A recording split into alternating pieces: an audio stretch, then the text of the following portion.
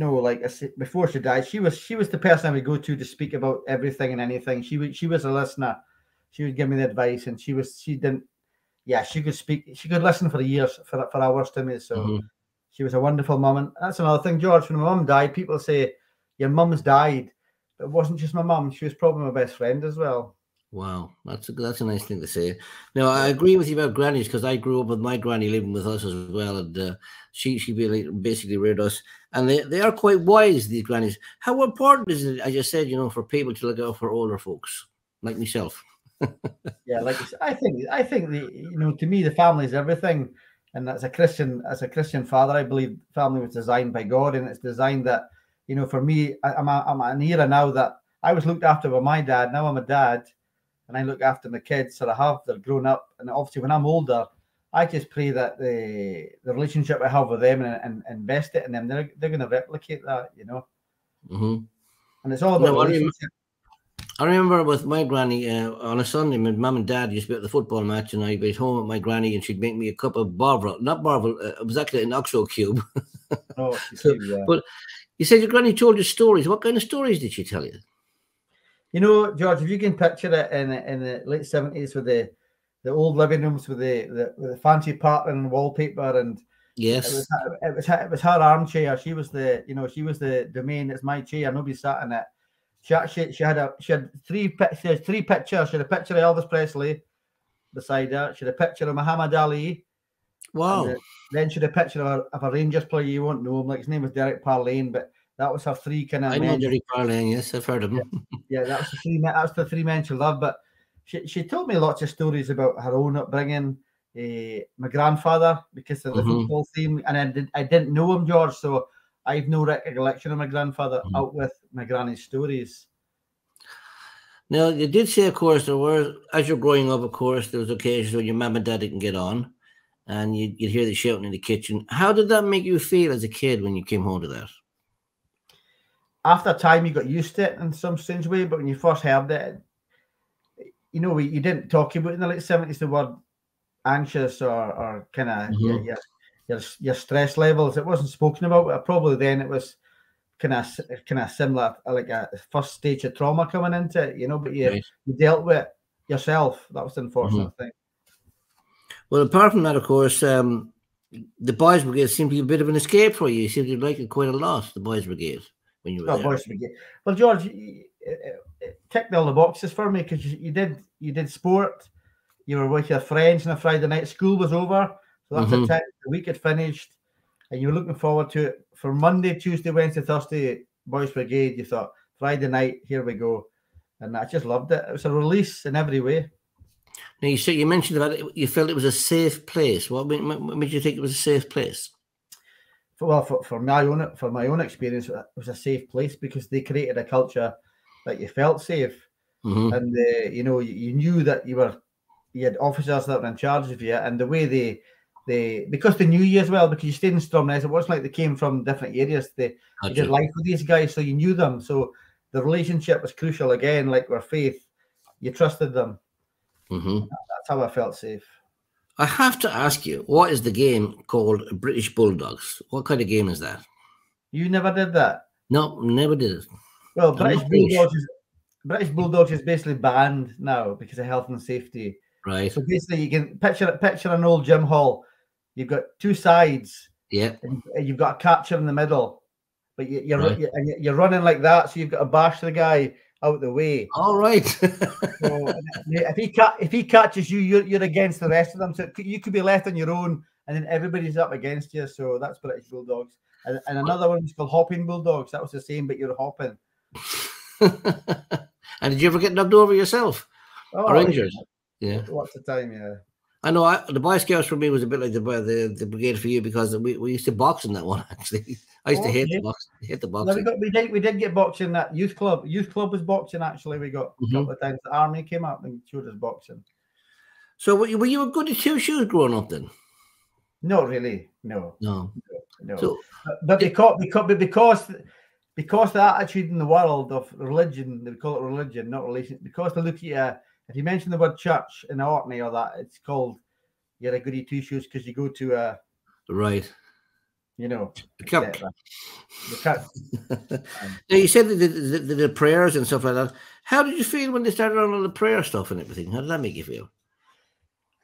You know, looking back, I thought it was weird, but then because it was repetitive, you just got used to it. It was formal rather than you experience something. I only really experienced my first kind of Holy Spirit, you'd say, would be in the Boys Brigade officer's home on a Friday night when he took the guitar out and, you know, spoke in a language that we all could understand. So, right. Did you ever pick up an instrument yourself later on in life? It's weird because my dad was a saxophone player right.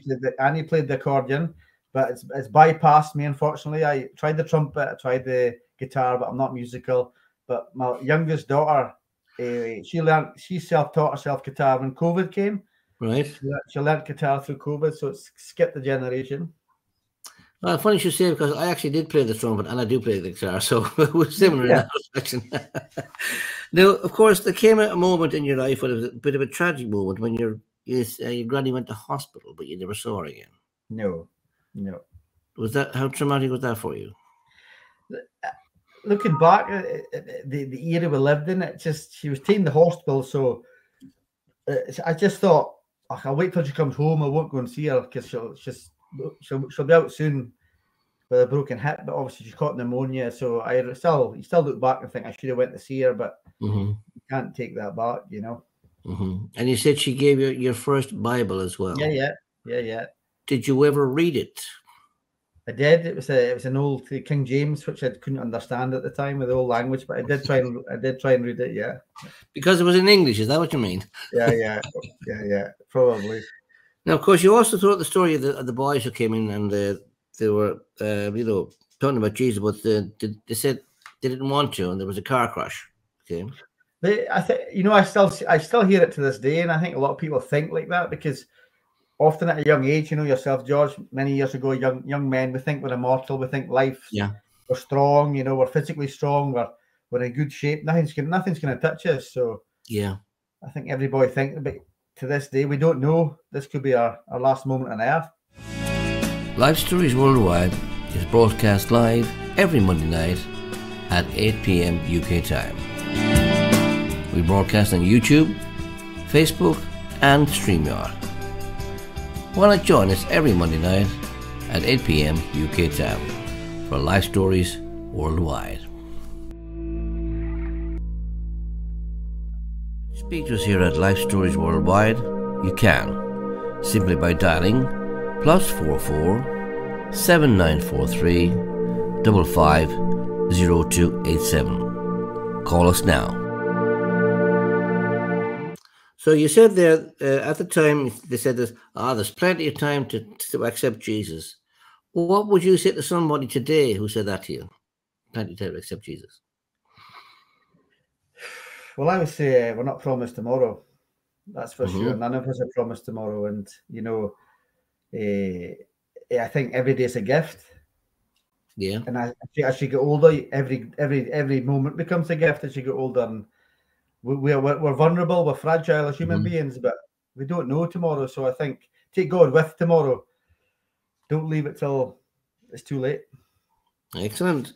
So anyway, you moved on. You went back to Aberdeen, but all of a sudden you were out drinking, smoking, partying. How did that happen for a goody two-shoes like yourself?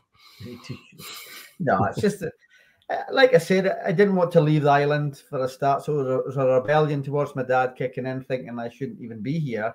So, and then obviously the job I had, I didn't like it. So the weekend would be my safe place then, if that makes sense, which wasn't a safe place. What did you work at the time? What you work at the time? You said you didn't like it. I was an apprentice butcher. Right. Yeah. And you didn't like. Okay, fair enough. So yeah, you went there drinking, and at that time, of course, then your mum died. Yes. Yeah. So that's, you know, it's funny because I'm 54 now, and I was looking at somebody I know, and they were speaking to their mum the other day, and they're the same age as me, and I'm thinking they've had their mum. I've not had a mum really in my life for like over 30 years. Right. You know, and I felt a bit. I kind of think sometimes you do think life's unfair, and it is. And those who've lost their mums at a young age, it's horrible. And again, it's your mum's had everything really. You know, and I think people that don't have their mums, They miss him every day. Actually, yeah. My mum actually went missing in 1977. Never to be seen again. Missing? Went missing, yeah. Oh. So that's part of my story, but that's another thing. It's time for your story. Anyway, it came to the time because you were out clubbing and you met your lovely wife and still with her. Yeah, we're still together. We're still together. Yeah. And as you said, God brought the two broken hearts together. Yeah. I believe, I believe without God, we're all broken. And even, when we do give our lives to God, we're still, I think he's made us, he's the potter, we're the clay. There's still cracks in us. There's still cracks in us all the time, but the Holy Spirit is fills these cracks. Your relationship with God is so crucial that it's only him that completes you. Yeah, exactly. Now you said, of course, that you came to know Jesus, but you made a nice statement where you said, God is in the detail. Explain what that means to you. God is in the detail. Well, I said before, George, I wrote my book. Excellent. That way, well, your anchor hold, and I wrote that last year. My wife wrote a book as well, so I believe a life, like you're doing here, a life story. Your testimony will touch many people, but in the detail, I believe that God's outside of our time. We've got a certain amount of time on earth. He's before us. He's into our future as well. And this book here, that's the details of Ricky Bain, the chapters in the book, and he's my detail, and everything I've done in my life and everything I will do, he knows I'll do it before I do it. And so what's your wife's book called? Now you're asking. my journey back to the shack. Okay, very good. That's my wife's book, My Journey Back to the Shack. So how did you both become so literary in your latter years? We're both not. Joanne's dyslexic, and I'm not the best either. So, but you know what? If you look at the Bible, let's look at the Bible. Who did God use in the Bible? It was often the least. Yeah. It was often those that people didn't rate, and God wants the glory. So, yeah. And in our books, I mean, Joanne and myself, we often speak about that the church at the moment doesn't need more kind of line managers as such, like the world. It needs more fathers and mothers. That's quite true, actually. And where are the books available, please, for anyone who wants to buy them? Amazon. Both on Amazon. Okay, Amazon. That's great. But I wanted to ask you about the bit you said you came to a very terrible time, of course, when you tried to commit suicide. How did you get to that point? Oh, well, again, it was I believe that was a point as well, going way back from I think even if I didn't deal with my granny's death, I didn't deal with my mum's death. That was the big one, and because I was drinking so much, it was a perfect. It was a cocktail, and I believe that I was in such a dark place, and I believe in good and evil. I believe that God wants to get hold of your life. I believe we've got a destiny in Him, but the enemy wants to stop our destiny, and he'll do anything. If I took my own life at that time, I wouldn't have 5 children. True. And I was in such a dark place and I was full of self. I was full of self-pity. I was full of, nobody likes me. Nobody cares for me. I just want to leave this. I was in pain. And I was broken. Like I said, I was broken, and that was my way out. And how do you reflect on that now, as a Christian? As a Christian man, I have to. I embrace my journey now. The reflection I have, and that's why I know at this moment in time, there's probably many men even contemplating it.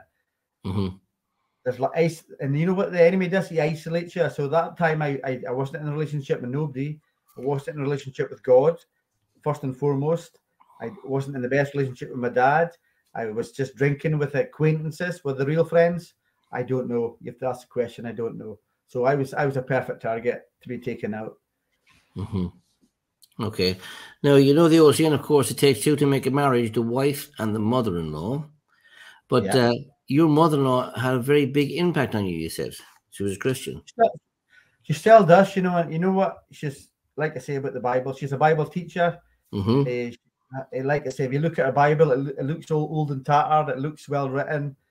And she lives it. She breathes it. And she inspires me. And, there's many jokes you could have about mother-in-laws, but I won't say one tonight. So because she's watching this, Jackie, you're awesome, and you've had a real impact in my life, and I thank you for everything you've done for me. Thank you. Now, you mentioned about walking in faith. Does that mean you left your job and went out as an evangelist in faith? Yeah, you could call it that. I actually went into a Christian Vision for Men, if I'm allowed to say that on here, CVM, who actually have a big gathering this weekend in Swindon. Where over 2,000 guys will meet in big tents, and I love what they do. They're evangelists, and I took a big step of faith in George. I probably missed out, but at that time I used to work in the oil industry. I got paid off in 2015. You're right. Took a job labouring with a roofing company, which was hard work. The only good thing about that was the wife enjoyed it because I got a nice tan and I lost a bit of weight, so I looked not too bad. But I knew that, like, for the detail, I knew there's a call in my life from a young age. I always battled it, and there was one time I was on top of a roof and I had a safety harness on, and I was trying to reach something, and the harness stopped me. It's very easy to subscribe to our YouTube channel, Life Stories at Lunch, to receive notifications of when we are live. Simply click the bell.